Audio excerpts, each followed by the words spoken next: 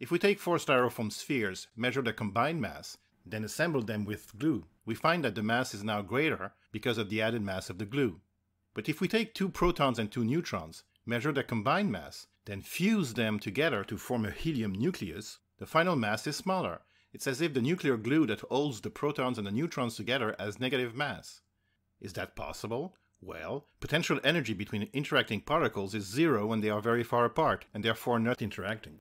By consequence, the potential energy of a bound system is negative, which makes sense since we have to give energy to the system to unbind it and restore it to the zero energy configuration.